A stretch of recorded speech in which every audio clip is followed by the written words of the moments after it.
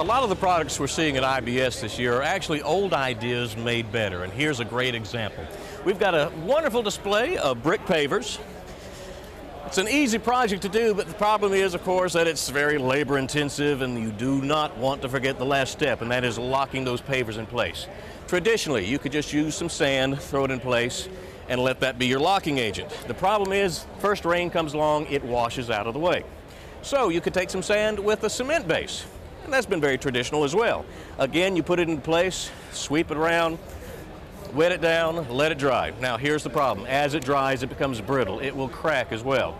Also, if you don't really wash those bricks well, you're going to have that gray haze all over those bricks for several days. So here's what Quikrete has come up with. They've got a polymer-based sand.